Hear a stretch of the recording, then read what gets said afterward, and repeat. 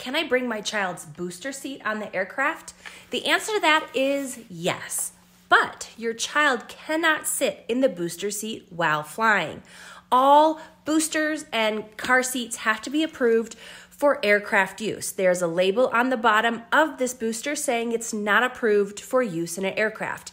But I would say bring it and then slide it underneath your child's seat or put it in the overhead bin if their bins are not too full.